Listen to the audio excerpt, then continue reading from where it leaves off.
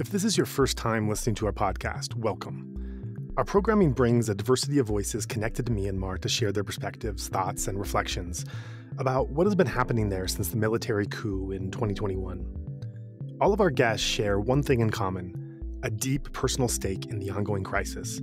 And it is an honor for us to be able to bring their voices into your earbuds.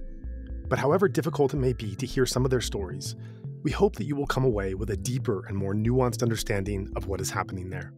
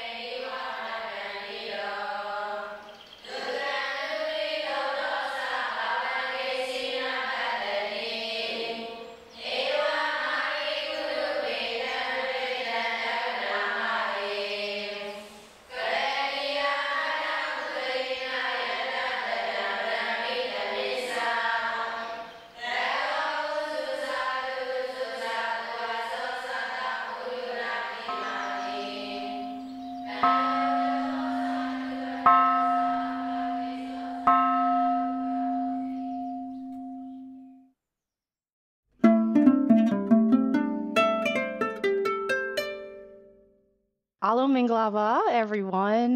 My name is Yunanda, and I am excited to introduce you guys to, of course, a really awesome recipe. I'm sure most people are totally familiar with it.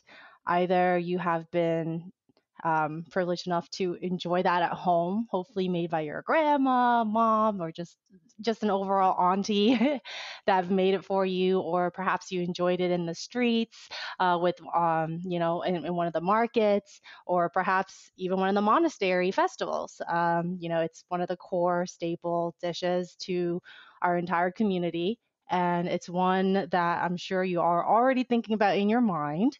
It is mohinga, the ultimate dish. I honestly can eat this breakfast, lunch, dinner, anytime really. And, it is traditionally made for breakfast. I'm sure most of you guys are totally aware about it. But I wanted to kind of just walk through it and share with you if this is something you've heard of, but maybe are curious to maybe seeing if you can make it at home, or just being curious and checking it out. So mohinga overall is a vermicelli rice noodles fish soup. And because Burma itself is it's surrounded by water, and of course the main river that goes through, Airway River, it's a lot of seafood. Seafood's really our main protein, right? So this this fish soup overall is super, super important and a staple for us. It's also using very common ingredients that's very humble and cost efficient. The most expensive thing on this ingredient list is going to be the fish. There are two types of mohinga. There is, of course, the classic traditional mohinga, which is going to be using more of a river caught fish. Mainly catfish is usually the most common. Or if you're going to check out the other version, which is the rakin state mohinga, that is going to be more of a spicier, more brothy version, but they're essentially very similar. But the Rahim mohinga, they are on the western coast, so their fish base is going to be ocean caught fish, so such a snapper. That's going to be very common. So there are two versions, very similar, just the fish and the spice level is going to be different, and one's brothier than the other. So you get to totally mix between the two based on what type of fresh fish is near you. But essentially, the main ingredients is going to be rice vermicelli. You can choose either catfish or snapper, since those are mainly the common fish that I personally use and is mainly found also in all of our traditional dishes. Of course, you got to have your onion, garlic, lemongrass, turmeric, smoked paprika, and you can choose the thickener, also known as, a roux. Either you can have it as a toasted rice powder, or you can do a toasted besan flour, which is the chickpea flour. So either choice of those. I personally use the chickpea flour because I think it's a nice nuttier taste to it, but you can choose between the two. You got to have your boiled egg, shallot bulbs, fish sauce, and shrimp paste. So these are really like the core ingredients, and it's really commonly found in most of our kitchen, especially if you are an Asian cuisine fanatic such as myself. These are common things to have. So that's really all the main ingredients that you need. So, really, now you have your main broth right there, nice and simmering on low. It's going to smell amazing. And while it's starting to simmer, this is when you can go ahead and add the shallot bulbs. They are my personal favorite. When you throw them in there in the broth, not only it's going to soak up all that deliciousness, but it becomes so tender. So when you eat it, it's like it kind of like pops in your mouth, if especially if you have the small to medium shallot bulbs, it like pops and all the broth just comes right out. So you want to throw a good amount of those into the soup while it's still simmering. And for extra bonus points, if you have access to a banana tree, my goodness, you are so lucky. Uh, Go ahead, and if you want to make it super authentic, if you can have access to this banana tree, what you want to do is get the trunk of the banana tree, and the outer layers are going to be tougher. Right, it's gonna be like it's in a harsher condition. So you want to peel the very outside parts away until you get more into the center of the tree trunk, essentially like a heart of the banana tree. So in the middle, it's a lot more tender, or also, in our Burmese term, nude. So it's gonna be very, very tender in the middle, and you can slice that up. We normally have it like very thinly sliced, but you can cut it however you like. But I like the long slices. And at this point, when you throw in the shallot bulbs into the soup, you can also put in your banana tree pieces, slices in there. Let it slow cook. Really allow it to get even more tender in there. And there you go. You got this beautiful, delicious broth. And while that's going on, the best time to serve this is while it's nice and hot. So if you are ready to serve it right here, go for it. If you're somehow have your self control to wait to serve it another day, you can totally chill it and refrigerate it for later on. But if you're going to eat it right away, which I think I would do, let's make sure we have our vermicelli already cooked. You can either cook the noodles in advance with a little bit of oil added in there so that they don't stick too much in advance. So once you have your noodles, you have your beautiful broth. We got to talk about toppings too, right? That's our third thing on the side. When it comes to toppings, this is where you can get crazy, make it creative as much as you like. Everybody likes different build up to their plate. You can make it super acidic. You can make it even more umami with your fish sauce. You can add more of that. You can add more lime. You can add cilantro. So it's going to be like a little topping platter on the side of all of those ingredients, along with our boiled egg. And the egg, it's up to you. I personally like to just have it sliced in half and chopped open. It's just beautiful to see the yolk. I think it's always nice to see it when it's slightly like not too hard boiled, but like it's still semi soft for the yolk. I think it tastes so good. So you're gonna have your eggs, you have your cilantro, you have your lime, you have roasted chili flakes, and you can also have chickpea fritter crackers on the side. This is something, it's optional. I don't think it will be a traditional mohinga without it, because that's such a fun nutty crunch that it's going to add. So if you are planning to make those crackers, essentially what you're doing is you will get like the dry split pea beans, or the chickpea beans. You want to make sure you soak them overnight. But once they're soaked, when you're ready to make them into little fritter crackers, you get rice flour. Make sure you season it with some salt, a little turmeric, and you fry them so they become these like large, flat, crunchy pieces.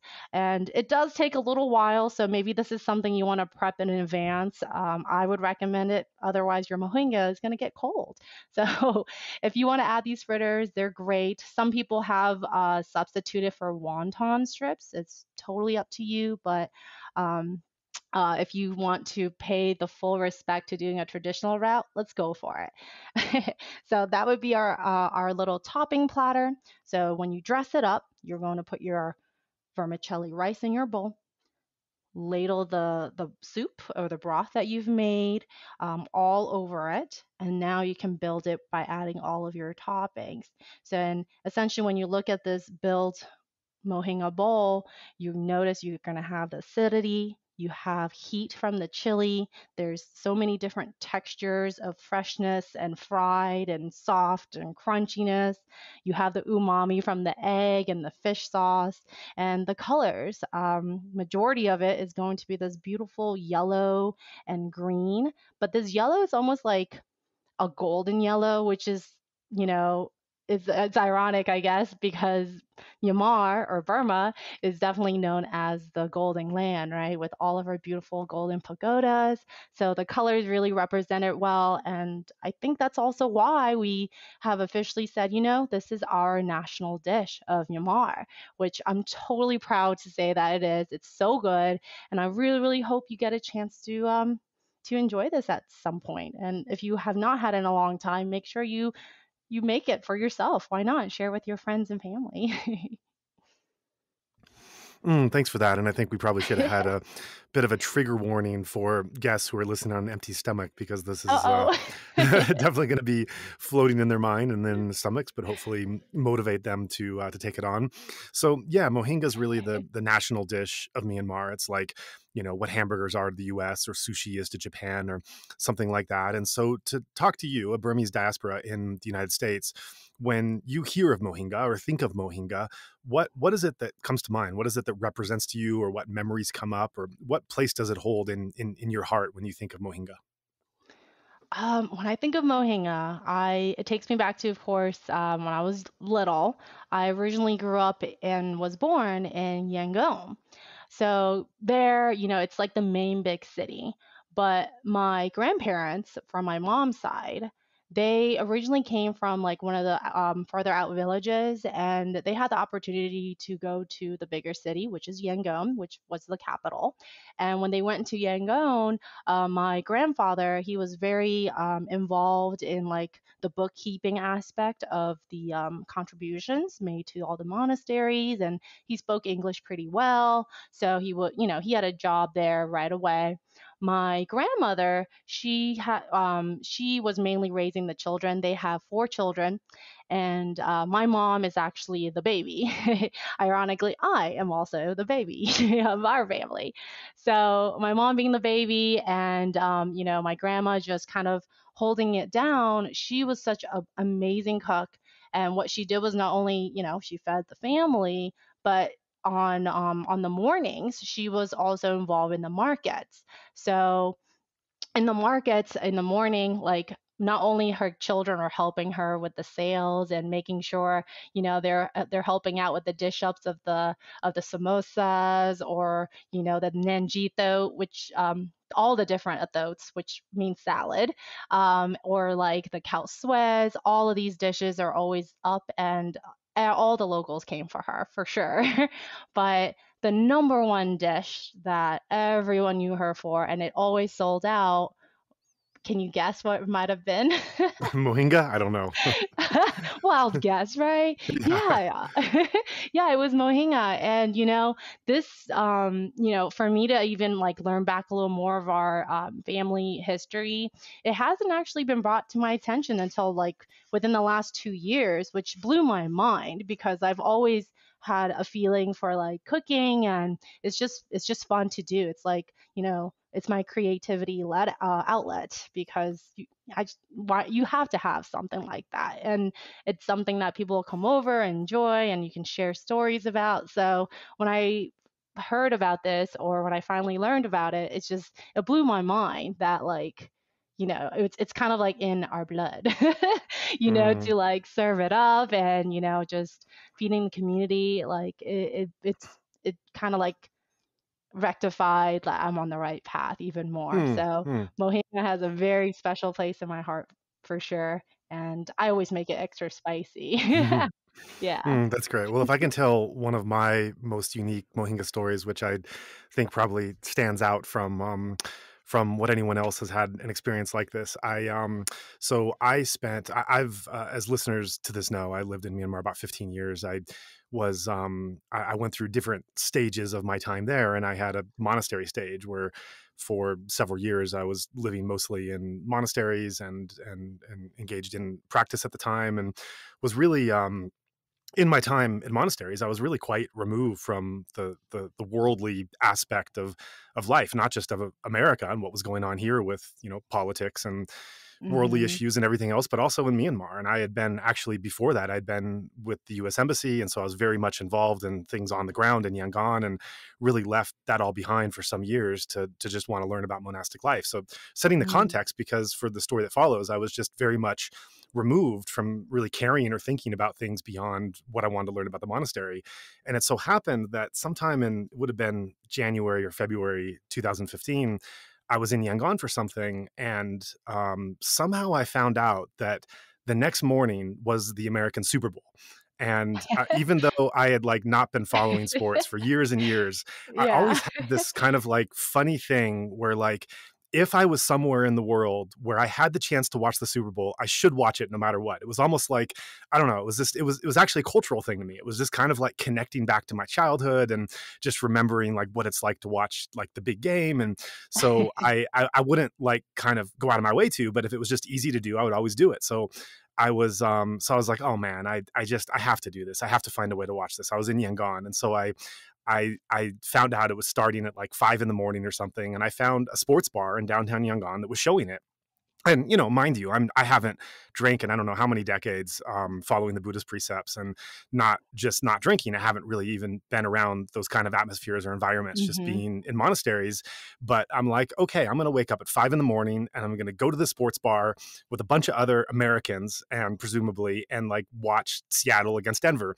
And I get there, and I'm just complete, and I'm wearing a lungi because that's like not to make a statement, but that's like the only Yeah. thing I have. Like that's what I'm wearing at monastery. Like I don't have anything else at that time.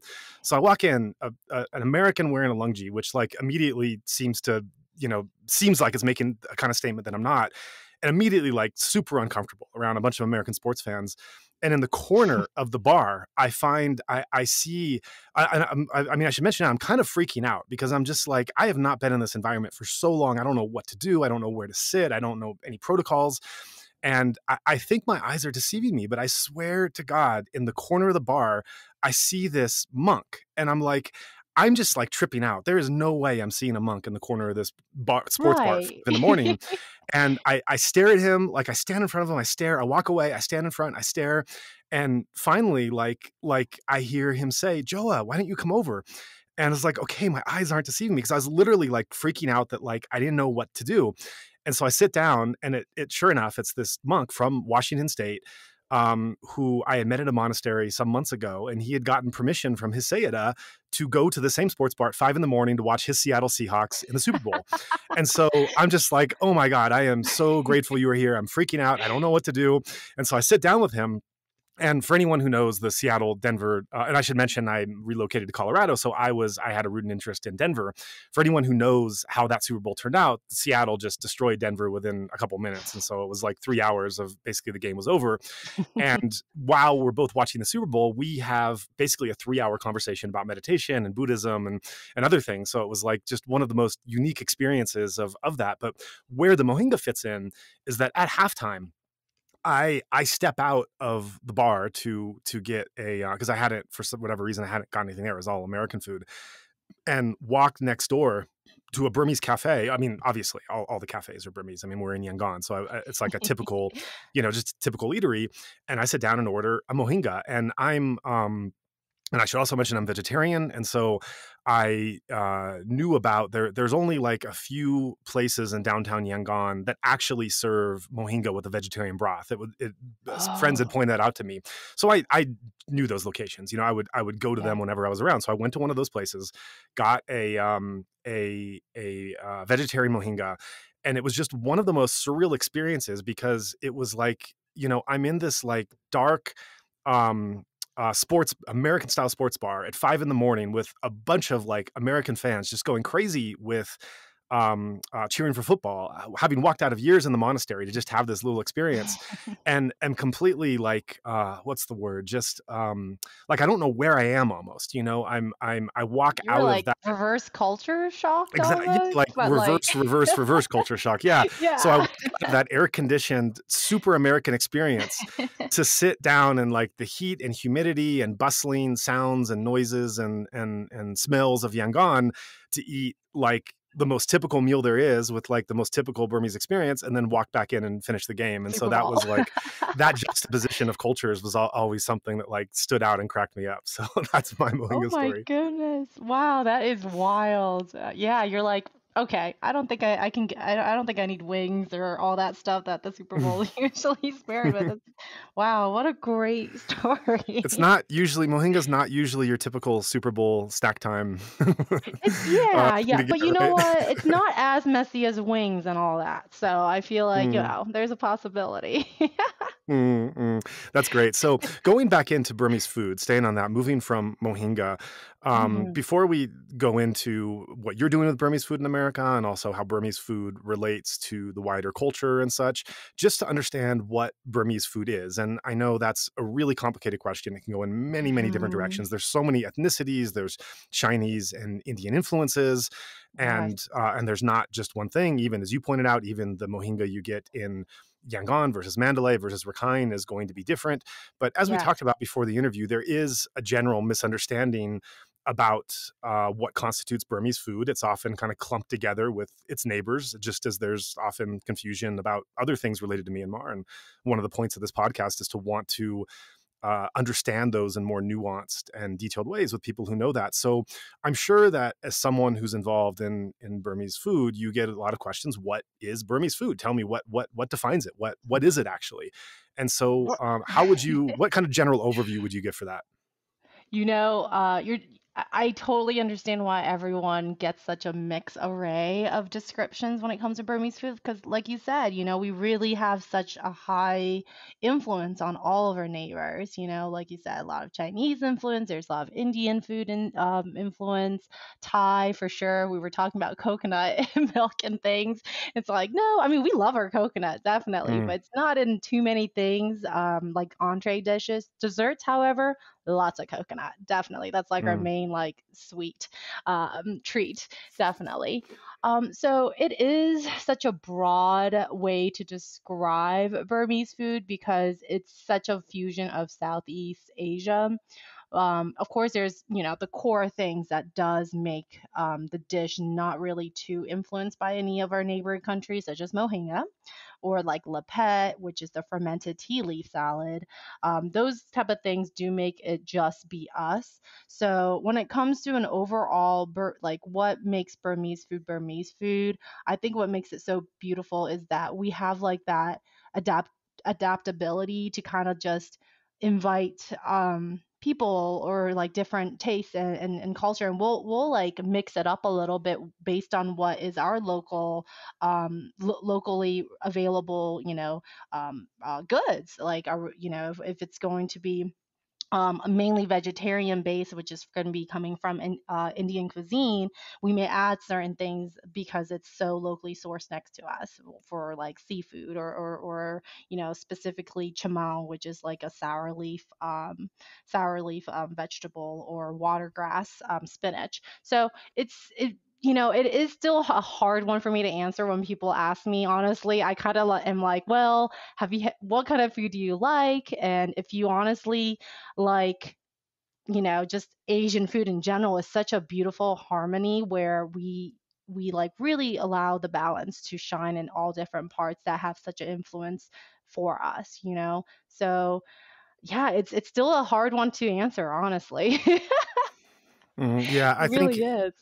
certainly, like as you mentioned, the mohinga and the pickled tea The leaf, pet, those are uh-huh. the peto, right? Those definitely get a lot of attention to being unique. But for me, the truly unique part of Burmese cooking that I love and haven't found like any parallel in any other cuisine I've had, even in terms of influences, is the salads or a thote. I mean, the Yes. salads are just incredible. You could just go on with like the pennyworth salad and the green tomato salad and the ginger salad and the use of Everything's a shallots. Oh, the salad. shawty thote. I don't know how Yes. you translate that, the shawty thote, but like, and that's something, Hmm. that's a fruit you can only you can't get easily in other places. But just the combination of textures and sweet and sour and crunchy and everything, the salads are just really a defining aspect. And that's really why I went ahead and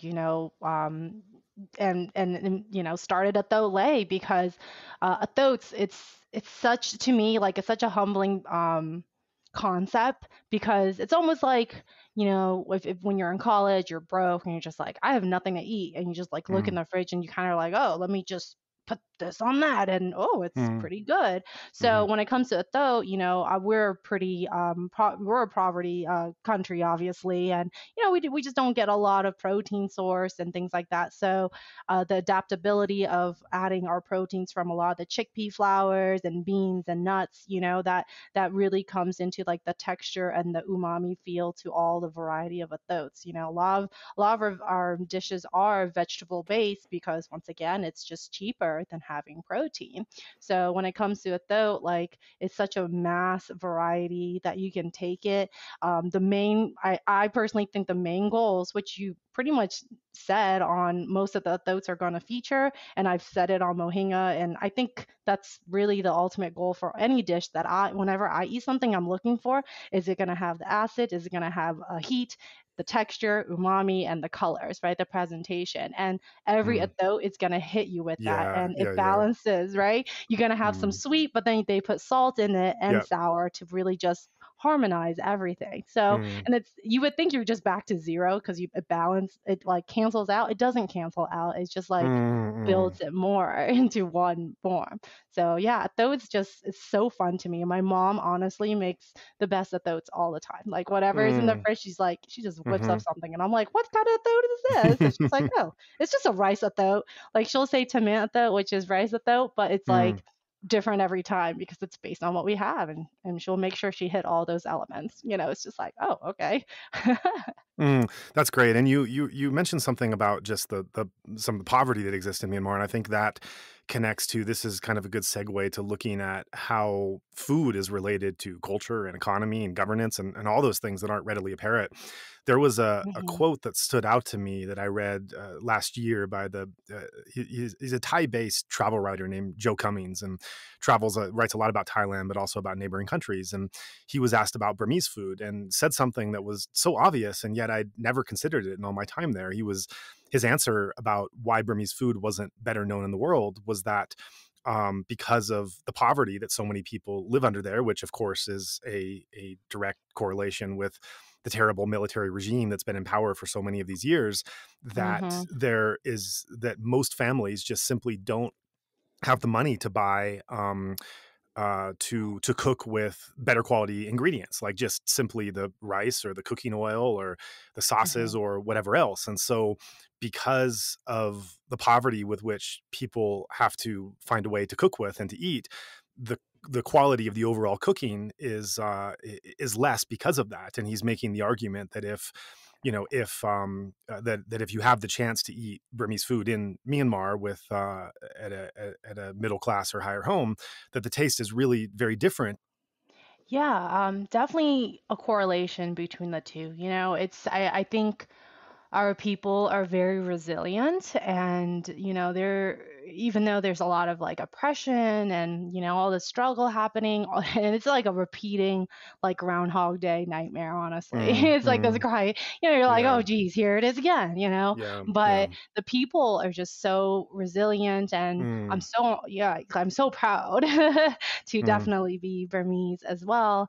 And it's because of what's like, we, even out of all this, people they get so creative, and they're going to make sure, whatever it is that they have, like they're so welcoming. They're just going to say, come over and eat. It doesn't even matter, mm-hmm, like mm-hmm, even if they have like a little bit, they're just like, oh, just come yeah. over and share and eat. And that really builds a lot of like not just connection, but just a support system that's really rare. Just to say, come over and Yeah. eat with you, like that's a huge deal, especially if Yeah. if it's rarely, it's really hard to put food on the plate in certain Yeah. parts of Burma for sure. So they're just really watching out for each other, and the connection of the food is just, you know, like their way of being like, hey, I'm here for you, even Mm, though like politically we might not be able to talk too much about mm, this or that because I'm scared, but it's like, mm, hey, we're in this together. It's like that unsaid communication line. mm. Yeah, yeah, absolutely. And it's, it would never cease to amaze me how many places I would end up spontaneously, whether it was a monastery or a friend's house or friend's family house, or even people I'd never met before, that just someone had brought me there and we happened to be there. And there was always food ready and prepared. There was always something extra ready for to be fed and to eat, in just the most random and spontaneous occasions. And you just contrast that with American culture, where if you're inviting someone for dinner, I mean, it's so much more of a formal thing of like, well, what time can you come? And okay, can you eat this? And okay, I'll have this prepared. And okay, we have to go shopping for this. And it's just this big production. And in Burma, just time and time and time again, so many cases that you just happen to be here or be invited there, or you went this way, and there was just always food for to serve to you, and not just leftovers, not just I mean, because another thing to say is that also is how Burmese food relates to the environment that it's in, is that so much of it is cooked fresh, because the country has had such problems with the electrical grid. There wasn't Hmm. really many people couldn't store food, and so to this day, so much of the food is just cooked freshly. And I think that also feeds into the kind of monastic culture, where if you spend time at monasteries, you see how the food that's offered, first goes to the senior monks, and then goes to Yes. the junior monks, and the novices, and the nuns, and just keeps going down the line, down the line. Then eventually the day laborers, get kind of this big bowl of whatever leftovers have been mixed together. And then after they eat, then it's literally the dogs, the crows, the cats, and then down to the ants and the other insects. And so you just Mm. see nothing getting wasted, and yet this fresh food being prepared and made every day. And there was always enough of it. I mean, there was always, I mean, I think if someone just came over randomly to my home, yeah, I could probably find some leftovers and heat something up, or a Always. microwave. But, that's totally different than just having, and we should also say about Burmese food, it's not, it's often many different curries and salads and soups and other things cooked entirely separately. So you Yes. could have a platter of, easily 10 different things in 10 different bowls that you eat, and that are served separately and enjoyed separately, and cooked fresh every day. And I've even had instructions from Burmese of how to eat it, of how, like, Yes. you should have like a little bit of this soup, and then you have this salad to reflect this taste, and then you have this rice to balance this out, and then you have this curry to do this, but then you have the pickle with the curry. And so Yep. there's just, And they'll it's always be, yeah, they'll always have their own biased way. And you're yeah. like, oh, okay, I'll eat it this way. And the person next to you is like, no, no, no, no, no. You want to know, like, build it this way.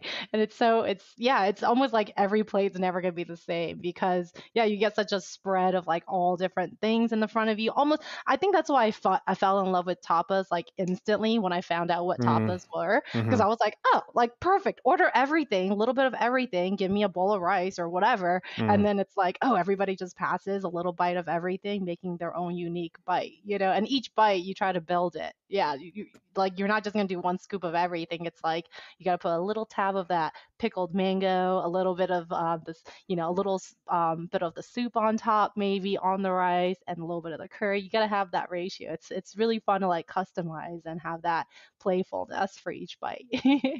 Yeah, definitely. And I'm really glad that you contrasted this sense of the reality of some of the poverty that's there with the extraordinary sense of generosity. I think that's really the full picture to understand. And I think nowhere is that more evident than the monks' alms round. And I've had foreign friends, Western friends, who've become monks and have gone on the alms round.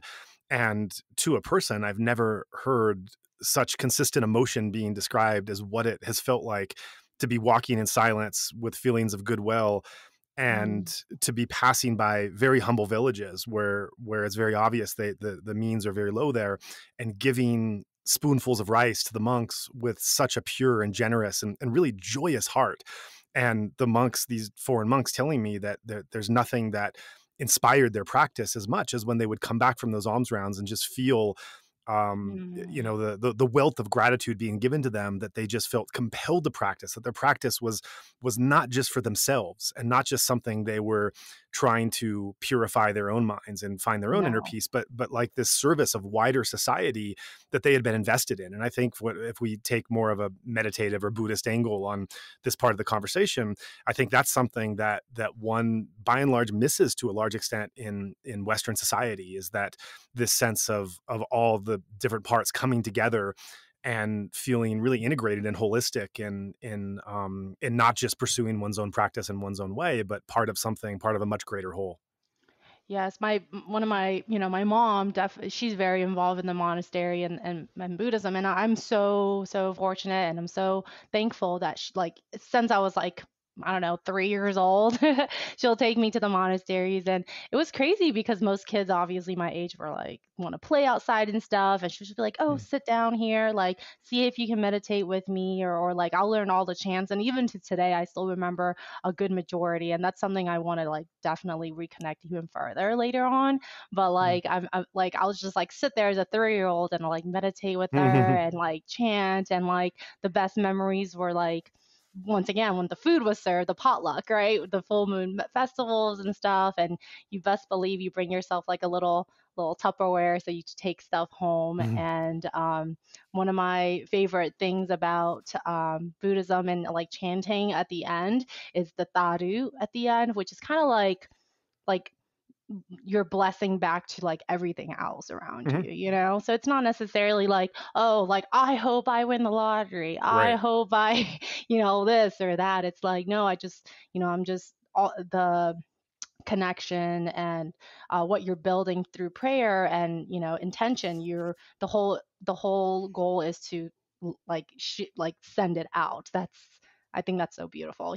I like to literally give it away. Like that's the whole point, because Mm, you get what you give, at the end of the day. So like mm, when it comes to food, like it totally transpired to that, because it's just like, oh, they may not have much, but they're like, oh, here, please, like take it. Like I mm. want you to enjoy it with me. It's the company. Sure. Yeah. And I think that's a good segue into, like, we were talking before about the way that food in general, and Burmese food specifically, was a window to the people and the culture, even the type of governance. Looking now at the monastery and the role of food in the monastery, the types of foods, if there's specific foods for different events, or just looking in general at food at Burmese Buddhist monasteries. What comes to mind when you think about food in that context? I always just think of like, well, mohinga, it's not always at every holiday festival, but it just feels incomplete if it's not there. But there's always going to be all the curries. But the monks, they are obviously they eat first, and they obviously don't eat past a certain time because they fast. Majority of them are vegetarian, so when we do go to these potlucks, majority of the things we do put out, we will make sure it's like vegetarian based, and it's pretty easy to do too, because once again, protein's not something that is easily sourced, so our staple foods are already very vegetarian based. But a lot of sweets are something I think it's funny, because me diving into the culinary world, and like when I was little, I would eat all of it, but I don't know what any of them are called, but I would recognize it just by looking at it and whatnot. But they're all really like rice based, which is interesting to me, because rice is obviously going to be in the entree, the main dish and such. But then in your dessert, it's like, oh, it's rice too, but we're gonna add like sweet to it. So it's such a staple. But at the monasteries and at the at the potlucks. I do see majority is going to be a lot of the gao sui, or just different sizes of noodles, different vegetable mixtures. Everybody just brings a dish. That's what I love about it, and it's never always the same. So you don't see the common, but I definitely have like my own favorites. That I go towards. But I've honestly have not really eaten anything that I don't like. Right. So let's talk about what you're doing with Burmese food in America with Thoke Lay. Share a bit about what you're trying to get off the ground, and what your version and vision of how you're trying to bring Burmese food into a new context?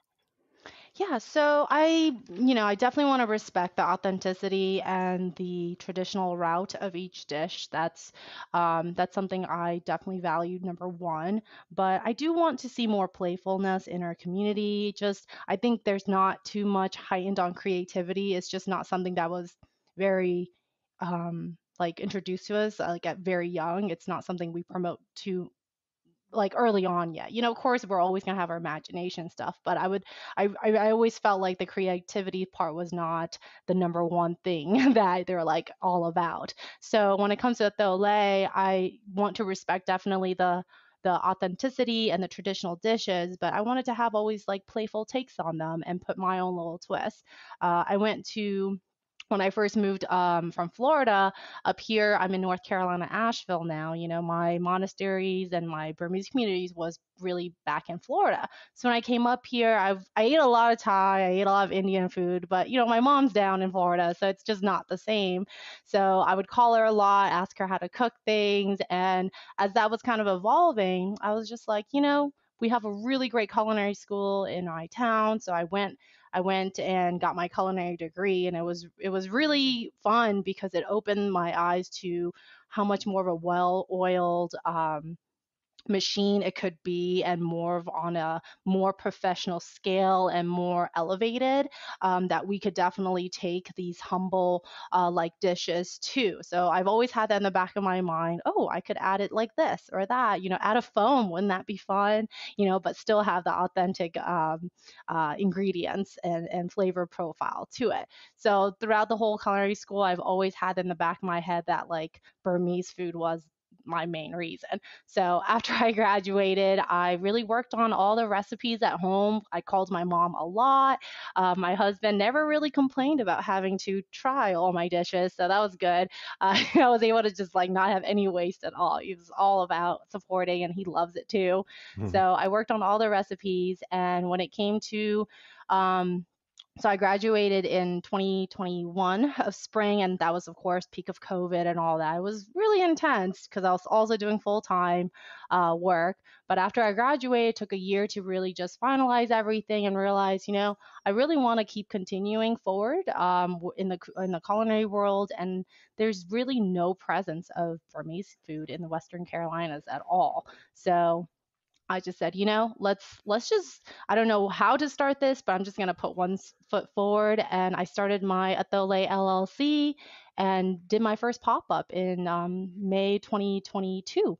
And you best believe my first menu had mohinga on there with Nice. the lapet. You have to.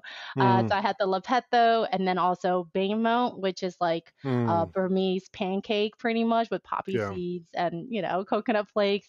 So I had Mm, that, and it sold out like immediately. And I was like, hmm oh, maybe it was beginner's luck. So I did another pop up, sold out. And I was like, wow, look at all these interests. And I kept doing these pop-ups just to kind of see if there's curiosity here. And Asheville is a very creative mm, city here, and the culinary scene here is so phenomenal. Like mm, it's top notch. So I was just like, ooh, let me see. Let's keep this going and seeing if this is something we can keep continuing. And since 2022 of May to now, I was able to finish up with like 8 pop-ups, a market, and a catering. And the whole concept behind it is not only to just introduce Burmese cuisine to people that never had it, but majority, which surprisingly have, they shared with me so many of their travel stories, and mm, it's so lovely to hear because yeah. you keep thinking like, oh, no one really knows about it, and then they like Yeah. look at all these people that are probably my neighbors, and I'm like, Right. wow, like it's really cool that it's literally my like bridge to connect to them, and presented in more of a fun way, an elaborative way, and putting techniques that I've learned in culinary school to play around with it. I never really want to set any rules or any boxes on anything I do.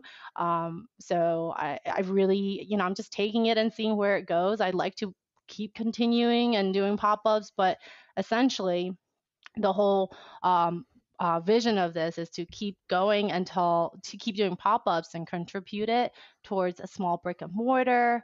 I would Mm, love for a small spot to not only be a strong foundation of a spot for me, but a spot for the community to come together. If they can, not only enjoy delicious food, but it will help, spread awareness to what's going on in our country, and just shed some light with our resilience culture that just, mm, what are we facing now, right. and yeah, I feel like this is my way and my path to add it, helping it be added to the culinary map. That's great. And so you mentioned that you have kind of a way to respect the tradition and where it came from, but also have a sense of creativity, playfulness in the food world. That's often called fusion, in and doing so in a way that you found that within Burmese society is not so common. Can you give an example of a particular dish that you went through a process of playing with and came out with something different?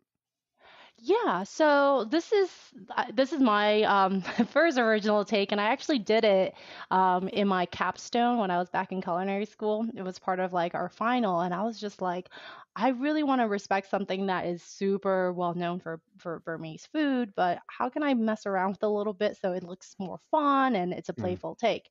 So lepetho, which we've talked about for a couple minutes ago, which is mhm, that fermented tea leaf salad. We mm, that one's really unique to us because no one else really eats tea leaves, and right. I love tea leaf Mhm, salad. So yeah. I was like, let's see how I can kind of like switch it up a little bit and deliver it, differently.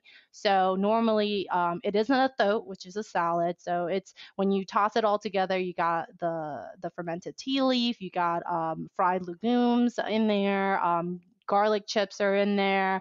Normally, it's like almost like a slaw mix with tomato and cabbage in there. So you mix it all up. It's and squeeze some lime on top. It has this like tanginess, but you have like salty. It's just so good and fresh. And then you Mm, pair it with some rice. So I'm thinking, okay, this concept obviously is beautiful and delicious to me, but as for someone who's never had it, when you hear the word fermented, most mm. people are already thinking like, I don't know, like that sounds like it might be stinky, it might, Mm, it might make me feel sick, I don't know, just mm, fermented.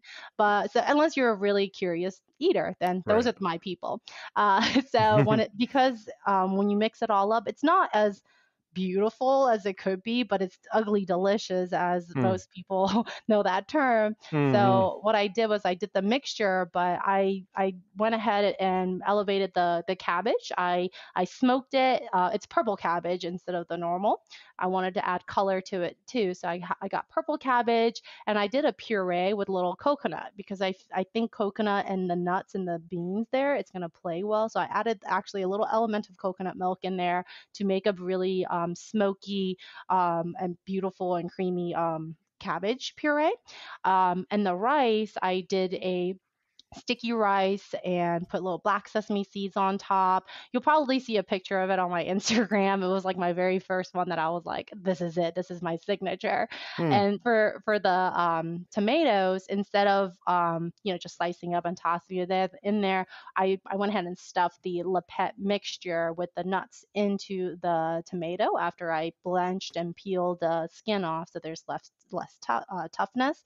And then of course squeeze of lime on top. And when you squeeze lime juice on purple cabbage, it turns into this beautiful like hot pink color. oh, So wow. it's like interactive too. So Mm, it's to me it's just like it's literally like all the ingredients that's in Lepetto is there. But now when you squeeze the lime, the color changes. How it's presented is different. Yeah, so I guess that's kind of like my main like baby right now that I've totally taken a little original take on, and I'm continuing to do that with other ones such as tofu though, which is a chickpea mhm, tofu salad. But instead of mixing it all up, I'm presenting it a little different. I'm adding you know very light fresh sliced cucumber, and we're putting the tofu though in the middle to roll it up. But then I wanted to add spice, so I added like it's a sriracha and lime pearls. That's like a caviar. So we're gonna mm, put that on top to add a little spice, and the lime, which it traditionally already has. So it's just deliver differently, and I want it to be like small and intricate and fun, and it's vibrant in color and flavor, which it will still respect the original recipe. So those are like the two like ideology that I have behind the Hmm. Thoke Lay. I really want to promote creativity to it. Yeah, yeah. It's interesting you mentioned how once you started serving Burmese food, even in the Carolinas, people in the small town there, people kind of come out of the woodwork with connections to Myanmar, and I find the same thing. I find it really curious hmm that sometimes you think of it as this like isolated, exotic, far away country that's not connected to anything else, and then when you go out and start talking about it, you find this person who does this meditation tradition and they know about it through that way, or this person whose uncle was in the Burma front of World War II, or this person who's Yes. always been fascinated by Letway, or something else, or this person who was on the Thai border doing this or that. And once you start putting something out there, it's really incredible how connected it is. And don't even get me started on some of the little known facets of history of all the I'm here for it. historical. I'm here for it. Right. Well, I mean, just one of the things I was tripping on a few days ago is just if you look at the so-called celebrities that were on the Burma front. I mean, just to name two, I believe it was the grandfather of President Obama was an African soldier conscripted into the British forces in World War II that fought in Burma. And I've that's been talked about for some time since he became president.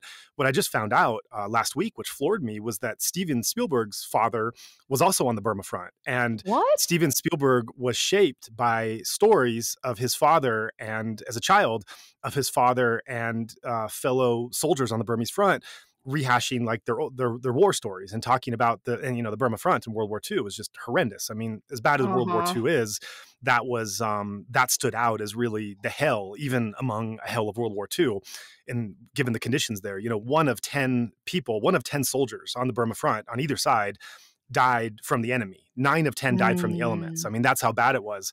Mm-hmm. And so Steven Spielberg, this who ends up being a storyteller of war stories and war films and stuff like that, he describes how, in a Fresh Air interview I heard, he describes how that came from that desire to want to tell war stories and engage in storytelling came from hearing his father and colleagues describing their experiences on the Burma front. And so all these things just kind of pop up when Oh, you go out there. And then, I mean, that's in a big scale way, just in a small scale way. yeah. When you have a pop-up Burmese shop, or in my case, when I've done different presentations or different events, wherever I am, people come out of the woodwork in terms of like, I did this, or I have an interest in this, or my family was like that. So the question I had for you with that was, given that Burmese food is not so well known, and Myanmar itself is always relegated to a very kind of simplistic, even reductionist story of what the country and people are. And right now, the times are as bad as they've ever been, and the resilience is as high, and the solidarity is as high as it's ever been. With the hmm work that you're doing and serving Burmese food and bringing Burmese food into your local community where you're living in the Carolinas, to what extent do you see the Burmese food acting as a representation for something more, something as the people, the culture, the country, even the democracy movement and the hopes of that? And to what degree do you see it as just food, as something to enjoy? Well, I think it sparks a curiosity, I'm sure any other cuisine, I mean, we know a lot of the other cuisines pretty well because probably starting through food, like Indian food, for example, the spices came over and we're like, oh, what's all this? Piques their interest. And now you can definitely get Indian food that's, locally almost everywhere, and which is wonderful, or Mexican food and such. So, and I think because people are familiar with the ingredients, the food, if something were to happen there, politically or just anything, you're like more connected to it. You're like, wait, what's going on over there, or what it is, and you're it's just you have that connection overall, and it's more personal to you because not only you've enjoyed the food, but you probably have actually met the people from there, and now it's becomes more of like a like I said, like a personal thing. This is like, if something's going on over there, you're definitely more engaged. And I think number one thing is awareness, right? On if anything is happening, we need to know that, like, not only that people know about it, but if it's such a commonality that most people know about it, we can actually build together on movements and actions and get together to help with change, or whatever that crisis is. I think food is just an easy and common and very primitive way to just already pique interest from the start. I mean, we're human. We're food is energy. We're already going to be like, oh, what is that? So I think it's such a sly and like easy way to just already introduce people, to invite them to be like, hey, come check this out, instead of just being like, just saying things. It's or just telling someone about it versus actually tasting it, right? You're more appealing to more of your senses when you're tasting it, smelling it, you're hearing about it now. Now you're like, okay, I'm connected to this story. Like, so I really think, this is my little part in hoping that, as things are unfolding and such, I'm really hoping there's more connection that it can help build to my country through food, definitely. Great. Well, thanks for all that. It's been great checking in with what you're doing with bringing Burmese food to the Carolinas, and your Instagram account and everything else will be linked to this episode. So anyone who listen and passes through should definitely check that out, and hopefully have a brick and mortars place eventually they can find. If not, I'm sure your schedule will be on the Instagram they can follow. Before we close, is there anything else you'd like to mention that we haven't had a chance to share yet here? Just thank you so much, everyone. All of your followers overall, and the things you do too, Joa. Like, it's honestly such an honor to be here. And if anybody is around in the Carolinas, come on by. I would love to hear your stories too. And yeah, let's share more and connect more. And thank you so much.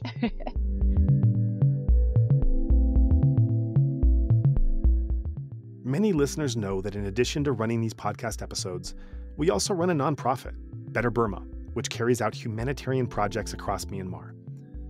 While we regularly post about current needs and proposals from groups on the ground, we also handle emergency requests, often in matters that are quite literally life or death. When those urgent requests come in, we have no time to conduct targeted fundraisers, as these funds are often needed within hours. So please consider helping us to maintain this emergency fund. We want to stress that literally any amount you can give allows us to respond more flexibly and effectively when disaster strikes. If you would like to join in our mission to support those in Myanmar who are being impacted by the military coup, we welcome your contribution in any form, currency, or transfer method. Your donation will go on to support a wide range of humanitarian and media missions, aiding those local communities who need it most. Donations are directed to such causes as the Civil Disobedience Movement, CDM, families of deceased victims, internally displaced person IDP camps, food for impoverished communities, military defection campaigns, undercover journalists, refugee camps, monasteries and nunneries, education initiatives, the purchasing of protective equipment and medical supplies, COVID relief, and more. We also make sure that our donation fund supports a diverse range of religious and ethnic groups across the country. We invite you to visit our website to learn more about past projects, as well as upcoming needs. You can give a general donation or earmark your contribution to a specific activity or project you would like to support, perhaps even something you heard about in this very episode. All of this humanitarian work is carried out by our nonprofit mission, Better Burma. Any donation you give on our Insight Myanmar website is directed towards this fund. Alternatively, you can also visit the Better Burma website, betterburma.org, and donate directly there. In either case, your donation goes to the same cause, and both websites accept credit card. You can also give via PayPal by going to paypal.me/betterburma. Additionally, we can take donations through Patreon, Venmo, GoFundMe, and Cash App. Simply search Better Burma on each platform and you'll find our account. You can also visit either website for specific links to these respective accounts, or email us at info@betterburma.org. That's Better Burma, one word, spelled BETTERBURMA.org. If you would like to give it another way, please contact us. We also invite you to check out our range of handicrafts that are sourced from vulnerable artisan communities across Myanmar, available at alokacrafts.com. Any purchase will not only support these artisan communities, but also our nonprofit's wider mission. That's Aloka Crafts, spelled ALOKACRAFTS, one word, alokacrafts.com. Thank you so much for your kind consideration and support.